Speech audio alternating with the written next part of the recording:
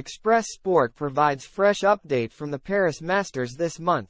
A first-round draw against number 13 seed Alex de Minaur was always going to be tough for Andy Murray, who pushed his opponent all the way.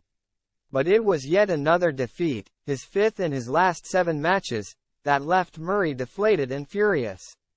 He admitted that he was not really enjoying tennis at the moment, having smashed his racket 5 times on the floor at the end of the loss. But the biggest shock of the tournament came last night when world number 2 Carlos Alcaraz lost to qualifier Roman Safiullin in straight sets.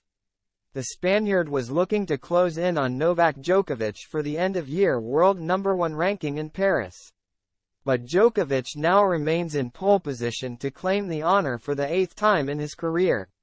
He begins his tournament today against Tomás Martín Echeverry with every chance of winning his 7th Paris Masters title.